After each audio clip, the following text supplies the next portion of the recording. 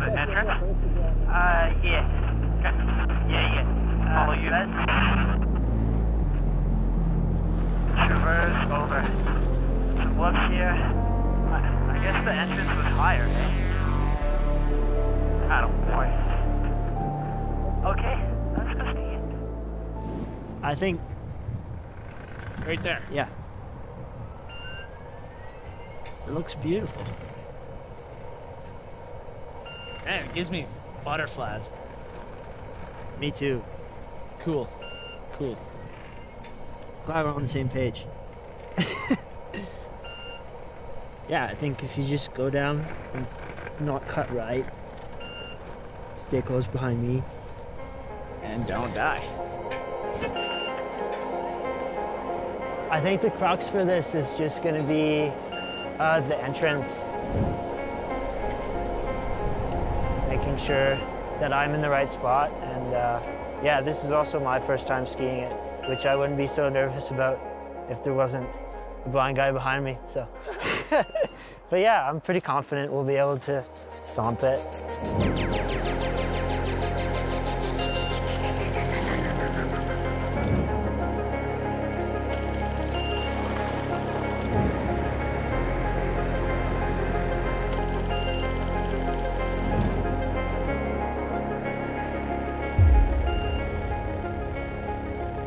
Yeah, so you just sidestep, traverse a little bit, maybe switch edge, and then Skadoosh.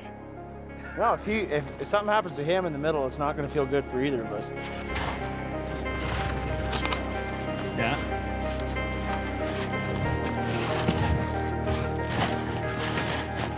Is that the drop? no. So there's this rock, Yeah. then there's another one where my pole is pointing, Yeah. and then there's the farthest one, which is 30 feet down, Yeah. and you just air and stay centered, land, and then there's a defined track that we're gonna follow. Ready? Yeah, buddy. Good? Yeah. Take and bake. 3, 2, 1, drop it!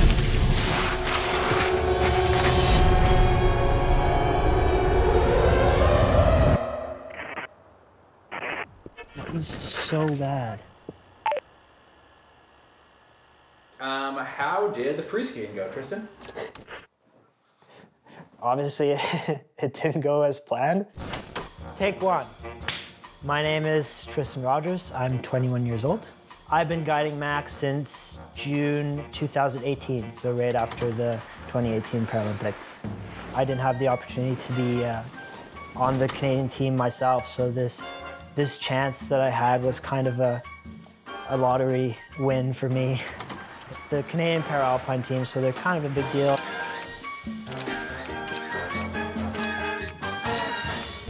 I'm Mac Marcoux, I'm 22 years old, and I ski on the Canadian Para-Alpine ski team.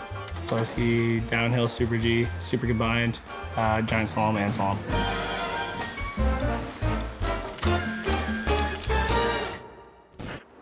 You know, I grew up, like every kid, watching so many ski movies. You know, like free skiing for a blind person isn't really something that a lot of people are looking into. A lot of people are just, you know, like we were trying to get into racing, and there's a lot of disabled people doing super rad things. I want to be a part of that movement and pushing forward into stretching the boundaries of what people are already doing.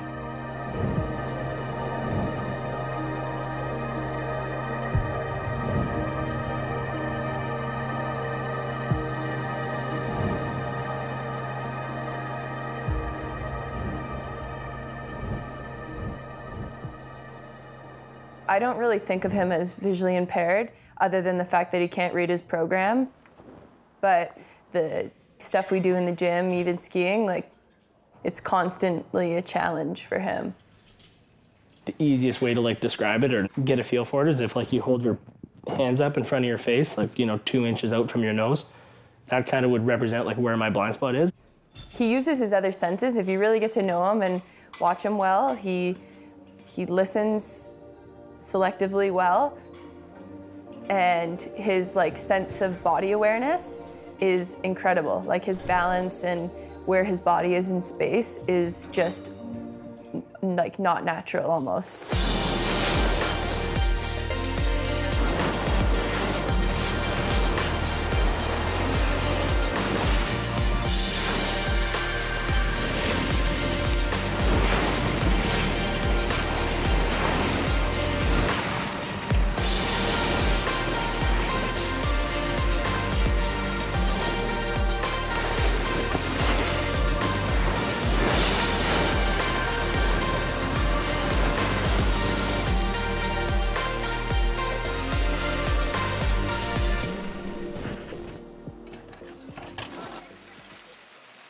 Bud! Blew your corner. Sorry. So not seeing the sheep grow, I can't understand how the hell, and I know that it's busy before. I was 8 years old, I was in school, and I'd started like second row from the back or in the back of the class, and every week I couldn't really see the chalkboard, or every 2 weeks, and slowly just kind of moved one desk forward, and my head got a little bit closer to the papers when I was writing and reading and of the class, so I was up against the chalkboard and just like looking up at it. And I think like at that point my teacher was like, hey, like, do you have glasses or do you need glasses? And contacted my parents and were saying that I couldn't really see, and we had gone to the eye doctor not that long ago, so it didn't really make sense that I was 20/20 4 months ago, and now I was up against the chalkboard and still struggling to see.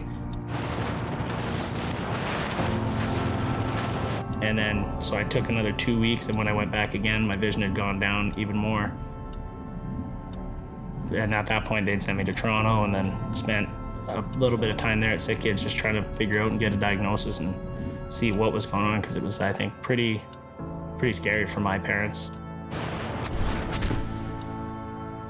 I remember saying to him out in the hallway, you know, I'm gonna allow you to be mad for a month. He looked at me right that day. I'll never forget, and he goes, Mom, I don't need a month. He goes, this is what I have. He goes, let's just get it started. I looked at him and I said, well, your mother needs a month.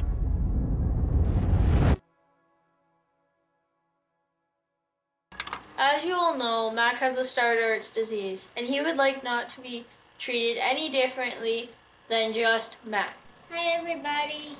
Stargardt's may take my vision, but it's not going to take my dreams. I had a like speed and adrenaline-based childhood. Definitely spent a lot of time around stock car racing and go-kart racing as a little kid. BJ and Mac were obviously the most competitive, and wherever BJ went, Mac would follow him. So they had fluorescent orange carts, and Mac would sit behind BJ, and no matter what move BJ did, Mac would follow him and had no fear back then either. Never started ski racing until I started to lose my vision, and when we realized that maybe go-kart racing wasn't going to be a thing. I'm so happy I won the points championship, see? You came second.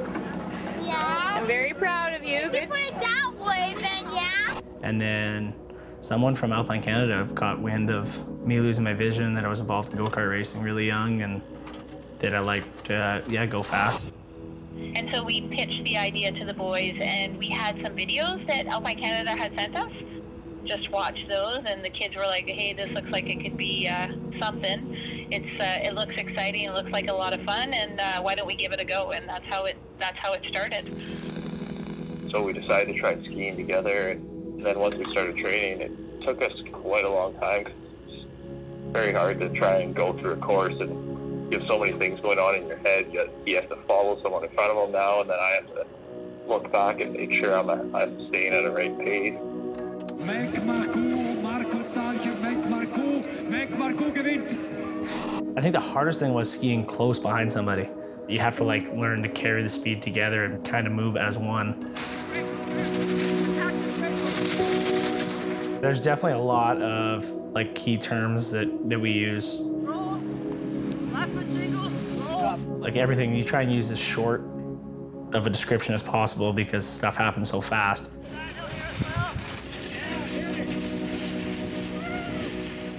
You don't have enough time to say, hey, we're coming up to a roll when you're doing the 120, 130. It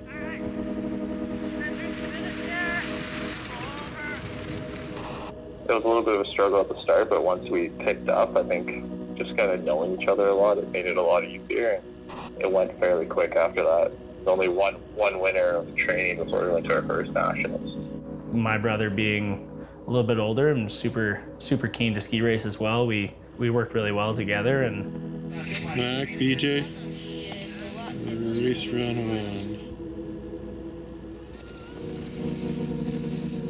1. And then we came into like kind of the technical races, and that's when we ended up getting our first podium at a world champs. And that's when we also realized, like, holy, maybe like next year we're coming into Sochi to head to Russia, and we could have an opportunity. From when I was a little kid, I had a student card, and I'd just gone blind. I was probably 9 or 10 years old, and I had like a label maker at home, and we'd put on the back like, my goal is to ski at the Paralympics in 2014 in Sochi, Russia. My brother was struggling with back injuries, very similar to mine, a lot of disc issues. And then I'd say 10 days before the games, his back went out again. It stung, especially after we worked up to this for the past 4 or 5 years before that, so. It was really challenging, and all you wanted to do was like ski together and make our parents and our family proud of what we'd done for the last bunch of years. And I think BJ was still there in so many ways that it made it a lot better, so. But I think a big moment for us was when he raced his GS race there. Can he find a gold medal in the final event for the men? They tuck for the line, and it must be gold for Canada and Marcoux. It is by 2.26 seconds. Marcoux. When Matt came down and won the race, they actually let me go into the finish corral. We ended up just grabbing each other and bawling our eyes out like, oh wow, all this time and all the hard work and effort put in, and you finally did it, got a gold medal at the games. It just turned into this like hectic snowball that they just kept progressing.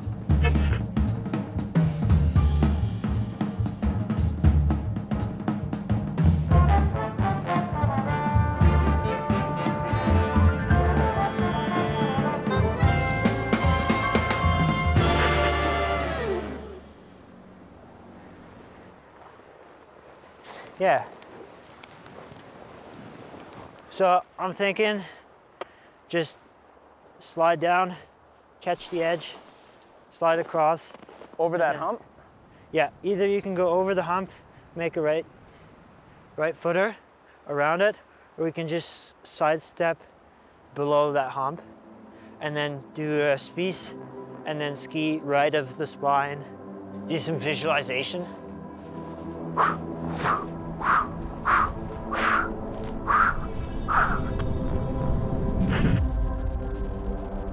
Stargardt's affects about 1 in 10,000 people. It starts usually in childhood. It is a slow progressing condition. Initially it starts out with distortion and blurry vision, and eventually that blind spot happens. And you look at Stargardt's as a degenerative disease. You know, my vision's constantly going to be getting worse, and if I have the opportunity and the time now, why not pursue as many things as I can before, you know, my vision gets bad enough and I can't really do things to the same capacity. It's slowly going down, so you might as well take advantage of like every day.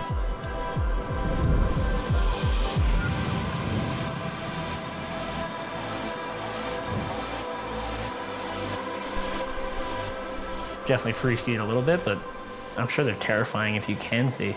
When you can't see it, you never really know if you're on the ground or you're not. You have the weirdest vertigo ever.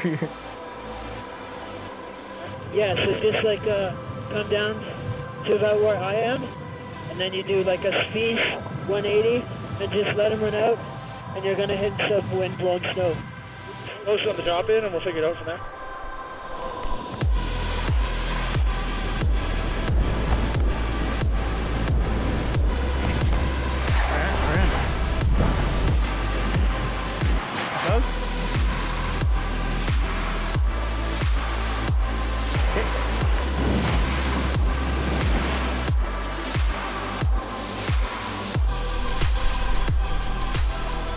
Yeah, that was crazy. That was so sick. Like, we got over the ridge, didn't slow down too much, and then when I saw that it was all clear, we had such good turns. Those turns in there were unreal. I'd do it again, like off camera, just because it was so fun. So with Stargardt's, because you lose your central vision, depending on the type of skiing that you're doing, so for him, if he's trying to ski around a gate, if he tries to look at that gate, he may not even be able to see it because it might be in his blind spot. So that's why he needs his guide to basically tell him where he's going and if he's going in the right direction. Right. Oh, that's right. Yeah. It's definitely the first time I've skied with a younger guy. Super janky here. Tristan a little bit more green and a lot more eager to get after it.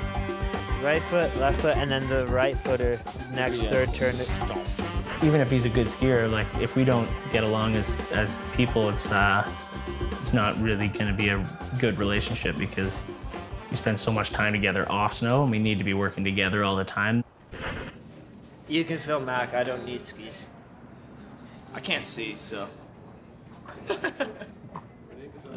What's your farm again? 4 and 6? No.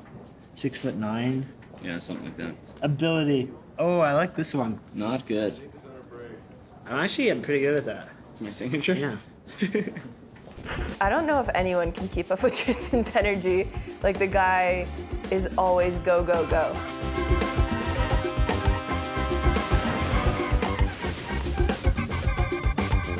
Okay. All right, let's do it. Just short radius turn behind me. Cool? Okay, buddy.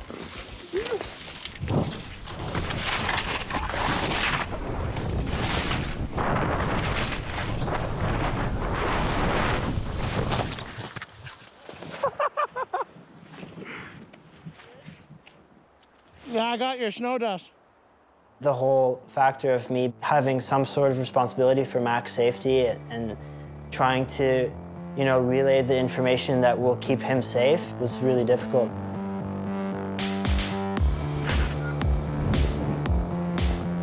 Like, basically, we're gonna come down. We're gonna go like doosh, past the tree. Yeah, past the tree. Trend, like, stay left, yeah, into the chute, and the chute will bring you up that ridge. I think in the racing aspect, Mac is really dialed and he knows exactly what he wants from the guide. In free skiing, we had no idea what was going to work and what wasn't. Okay, ready? I'm going to go down, make a few turns, and wait for you. Okay. Drop it. Couple turns here. Traverse. Yeah, do 2 turns, fall line, and then come to me. Just lock on your left, head down, come to me. Oh, now what? Now we make 2 turns and stop, and we're gonna exit on the chute. BC? Yep. And then you'll have a big, wide open section where you can cut left and dump speed. Yep.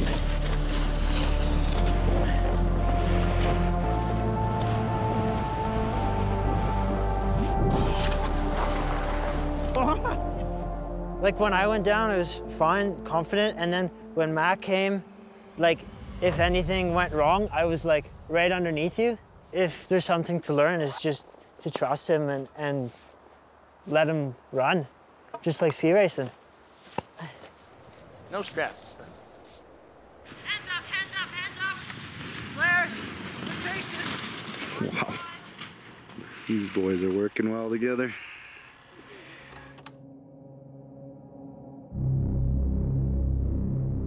The fear of injury is definitely in the back of our head. You know, there's a lot of time and money invested in us for ski racing. He's always had a bit of like a slip disc, and last November that acted out again, and it was pretty bad. I spent that whole season just trying to recover to the point where I could walk around and cruise around, but to start training again, it just took so long, just slowly waiting for my back to come back to one piece. I think injuries in ski racing in general are quite downplayed. It almost comes off as casual when you say he injured his back, but it takes so much commitment to return from something like that, especially when you don't know when you're going to be back at 100%. The forefront of our minds is to keep everyone healthy. Even though ski racing is extremely gnarly and they go at crazy speeds and do crazy things, it's in a race course that's got safety nets and there's people watching and there's medical teams like right there. Whereas in the free ride world, like, there's none of that. Really, his like faith is in Tristan and their ability to ski. Coffin, have you skied the Coffin and can you ski the Coffin? Can ski the Coffin. Just don't hurt yourselves, please. Yeah, if I may. Yeah. Somebody's got to say it.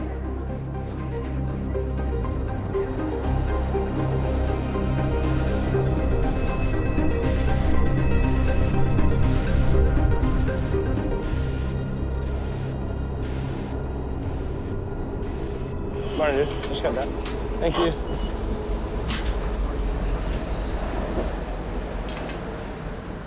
What are your thoughts on the coffin today?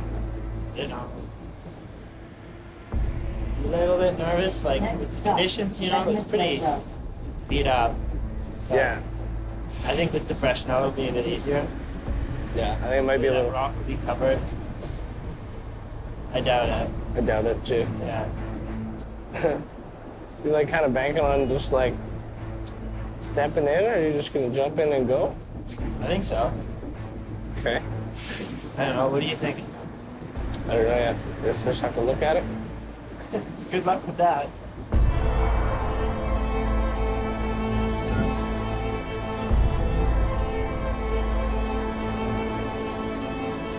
Straight line, and then you pull up. That's super chill, yeah. Yeah. Yeah, it's pretty exposed on your left, all the way in on the right. When I'm guiding Mac, the biggest fear of mine is falling. In free skiing, things can get a little dangerous. I think Mac at heart is generally like a free ride, push to the limits type of guy.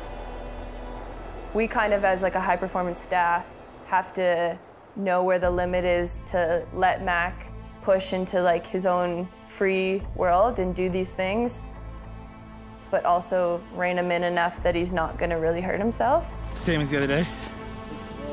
Worse? Yeah, let's do it. You're in? You might want to step down a little bit just in case.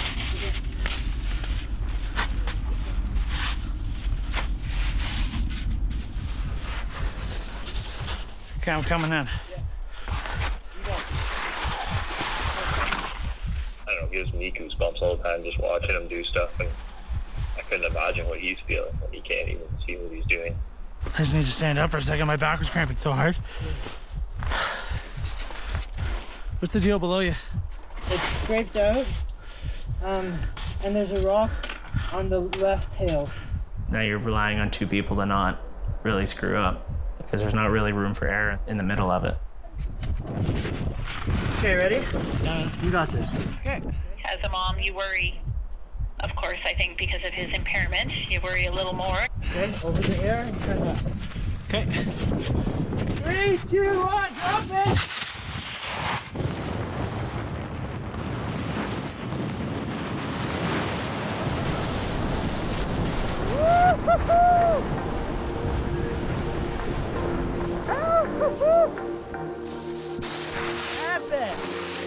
Oh my god, that's so sick.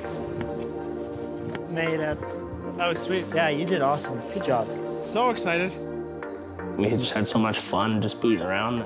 Opened up a whole new world of skiing, and I'm pretty friggin' stoked about it.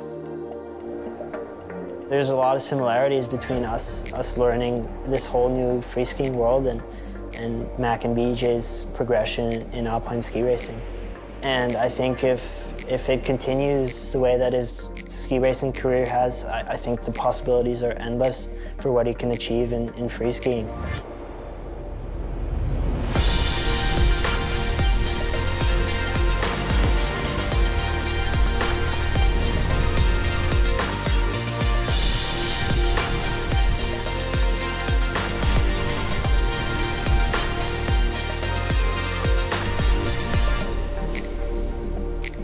Hopefully drawing some attention around it can like inspire a lot more people to do whatever they want instead of feel like they have to go into a Paralympic sport.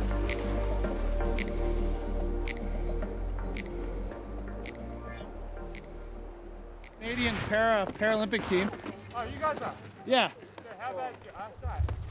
I got no central and 6% in the peripheral.